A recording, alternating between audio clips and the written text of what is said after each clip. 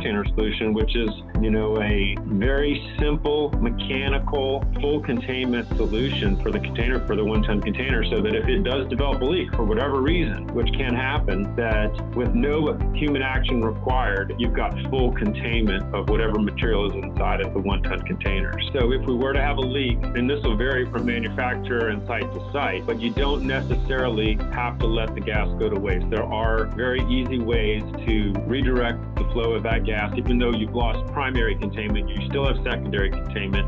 And as part of the mitigation of the incident, you could actually use the gas in your process until it's been completely evacuated from the ChlorTainer. And then at that point, when you've got all the gas removed, you can either pull vacuum on it or do a variety of other things. Instead of the entire container closure going away, you can reclaim the gas for its intended purpose.